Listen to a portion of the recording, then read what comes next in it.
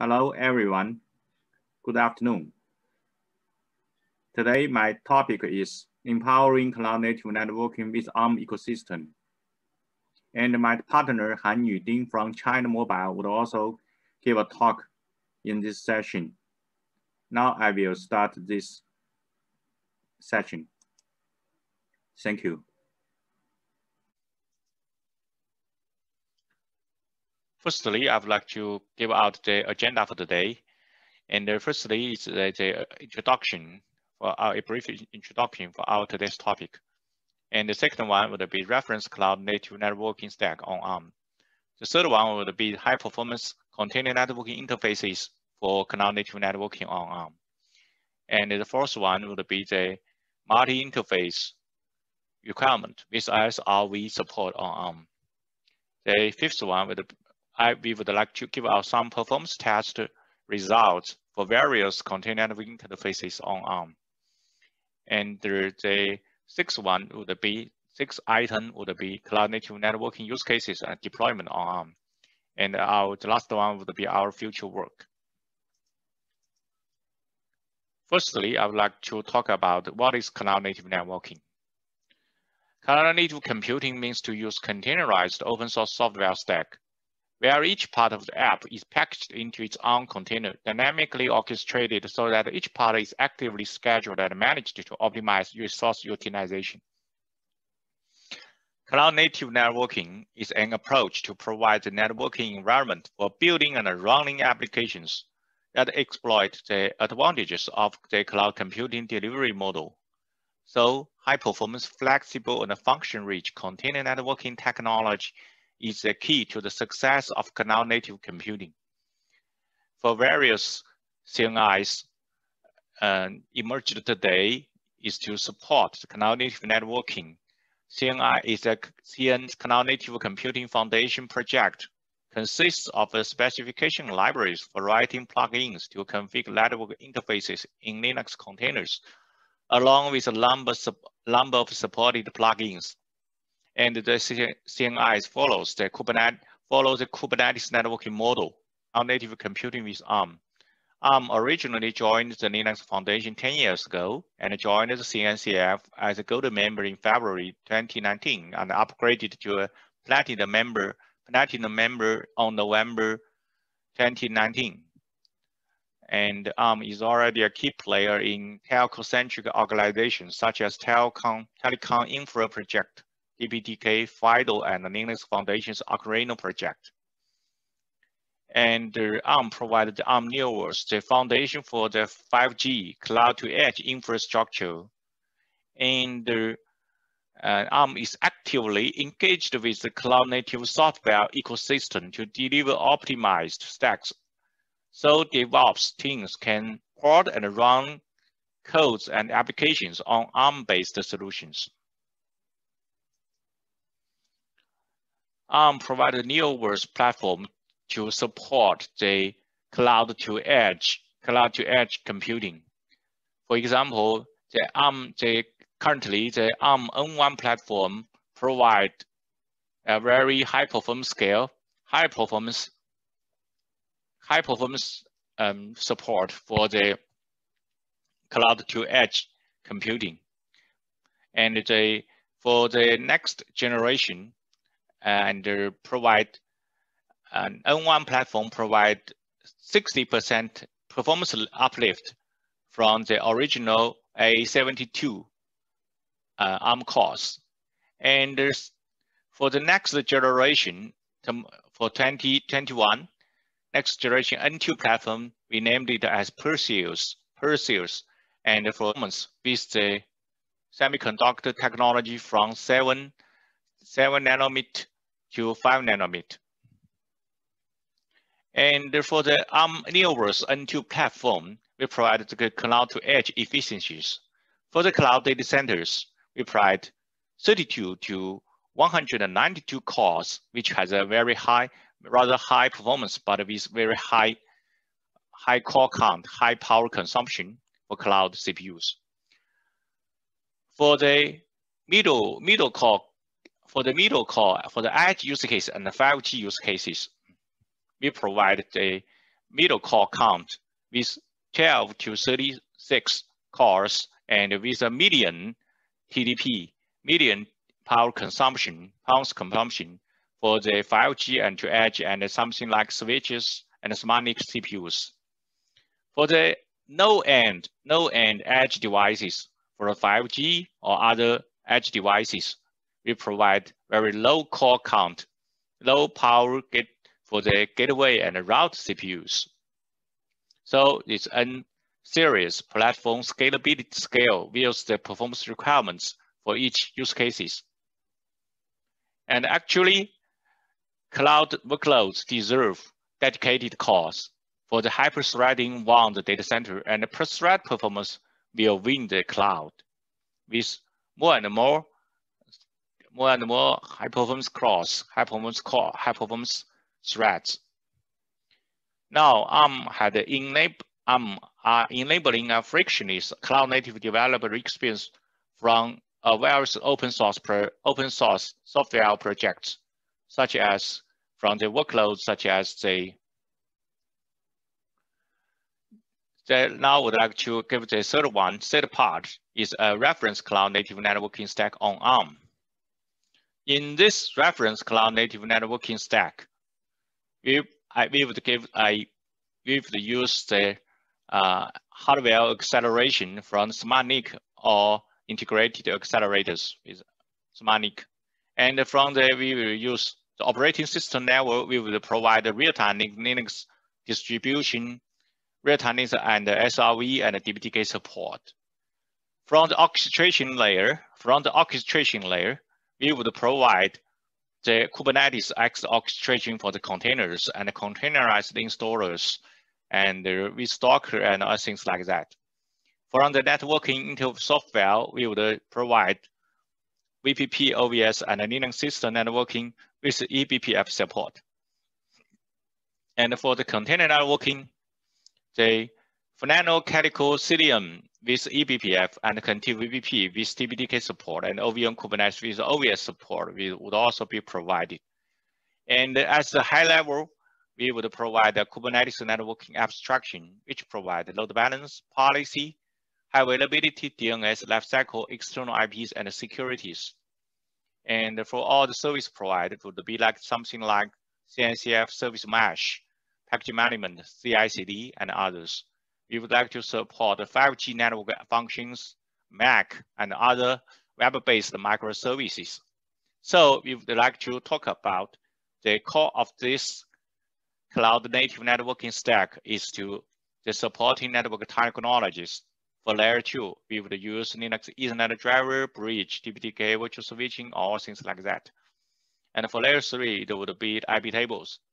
And for layer 3, there will also be overlay tunnel for IPIP, VXLAN, and VGRE, and other IP tunnels, other IP-based tunnels. For layer 2 and 3, for the layer 2, 3 technologies, the most important one is the kernel JIT, which is eBPF, Berkeley Packet Filter, enhanced, which provide programs, maps, registers, helper functions, all things like that to support the high performance or service oriented lower support in the kernel. And from the L7, we would apply the HTTP proxy for the Envoy-based HTTP proxy. And this is the reference cloud native networking stack provided on ARM. Now we would like to talk something about the high performance container networking interfaces for the container networking, cloud native networking on ARM. Actually, the high performance container network interfaces available for ARM is there is a lot of support for the high performance container network interfaces on ARM. And we would like to give a brief introduction from our IEC reference stack. IEC reference, which is from Arcreno IEC blueprint, which is provided and integrated into IEC repo. And I had to give out the links. You could, if you are interested in this one, you could check out this CNIs. The first one would be Calico. Calico is a pure IP networking based and with high-level network policy management by IP tables. It provides good scalability and support direct and overlay network collection and with easy deployment. And the second one would be Cilium, which is a very popular networking support, container networking support today, which uses Linux eBPF-based network policy, load balance, and security, which is believed to be with incredible performance and L3 networking between hosts with good scalability too. And the Cloud Contive VPP, which uses FIDO VPP to provide a network connectivity between boards, and which uses native DPDK interface support for physical NIC. And for OVN Kubernetes, it is OVS OVN controller-based Kubernetes networking solution, rather good performance with OVS inherited, and uses OVN logical switches and routers to collect ports for outside access.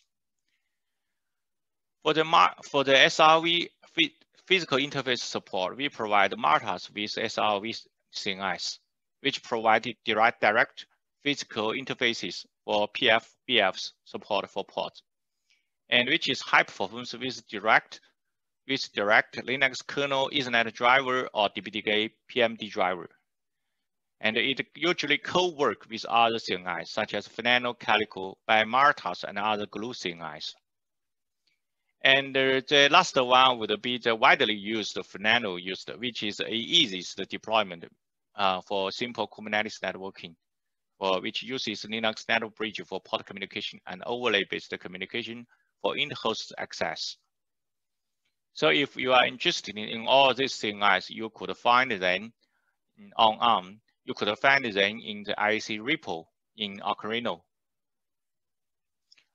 Here, I would like to give a brief introduction about the status of CNIs on ARM platform and our contributions, which is only a very small part of it.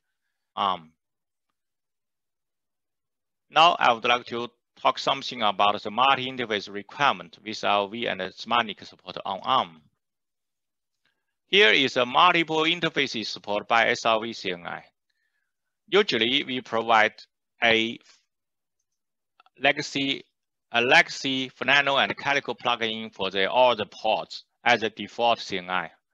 And optionally, the user wants to use a high-performance interface in their port. So we provide the SRV CNI as a plugin, CNI plugin to provide the second Ethernet, to provide the second interface. And the second interface would be the physical interface provided by the physical NIC, which may be a VF or PF of a physical NIC. Here, we provide this SRV support, VF support to the port with a smart NIC, which is from the Broadcom, Here is the right part provides some resource configuration for the physical VF NICs. For example, for the SRV interfaces from the Broadcom, from this Broadcom smart NIC, we provided the drivers with a BNXT Ethernet driver, and we provided description about this driver and about these things. So the system would discover all the related virtual function interfaces here. And if we want to provide the DPDK device drivers, we would like to use the DPDK drivers, which we have our PCI here with a physical NIC by Intel. Here is a network attachment, the definition for the resource SRV net, which would be used in a port description and provide the IPAM support. IPAM for the IP address allocation for the port. For example, if we want to provide SRV interface into your port in besides original legacy Fernando or Calico interface, we provide a description annotations here for the SRV Net 1. And we provide the resource requests here for ARM.com PS22, PS2225, SRV Net Device 1, which one and one resource. So it will provide the one SRV interface into the pod with this pod. Here is the networking model for containers in a single host by SRV CNI. And we provide the SRV CNI by Smartick PS225 with a single PF, but with two different VFs. And it is collected by different VFs, but in a single host. For the inter-host communication with other hosts, we also could use the SRV CNI plugin, which provide a VF support to the outside world with the SRV interface. For the second host, here you can see this port can communicate with another host with the SRV interface with EMP9S0 to the Symantec VF0 and to the outside world, to the outside host.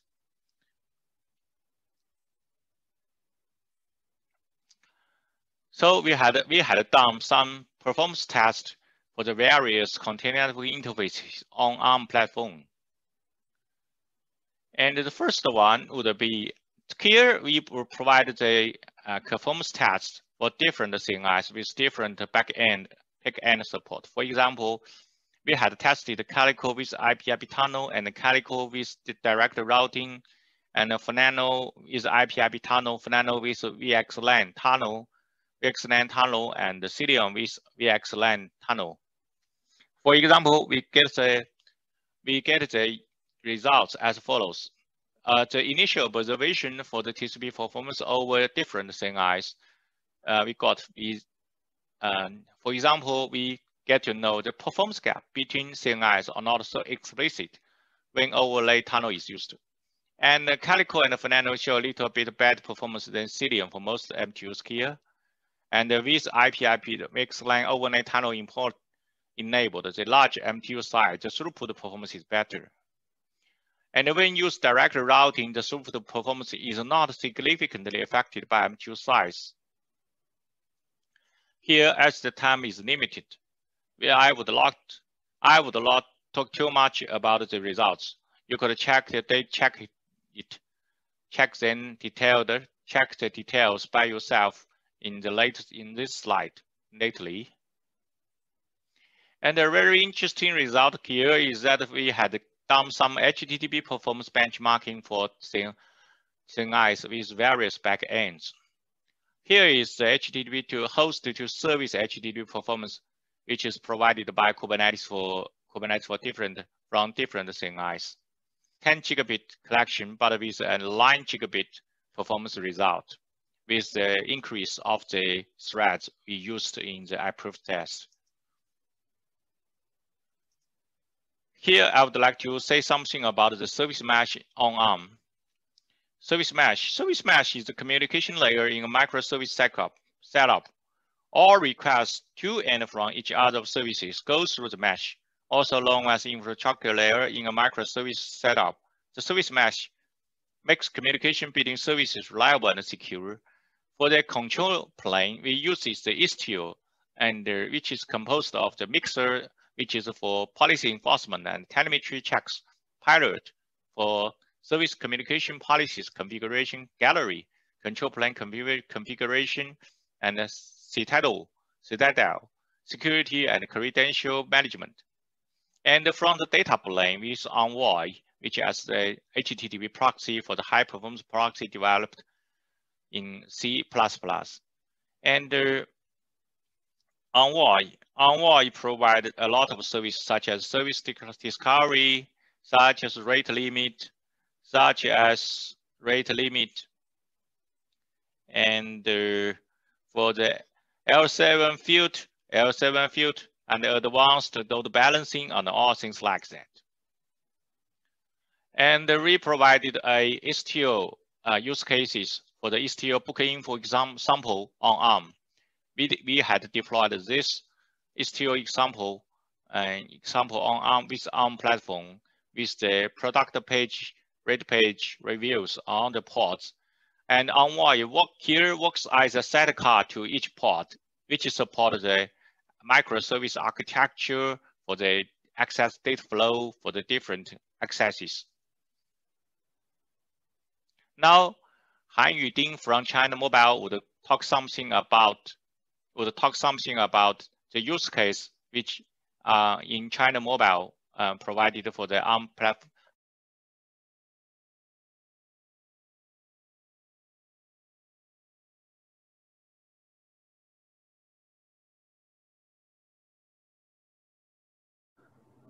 As we all know, the cloud-native technical will promote 5G services in China Mobile to be more flexible and convenient.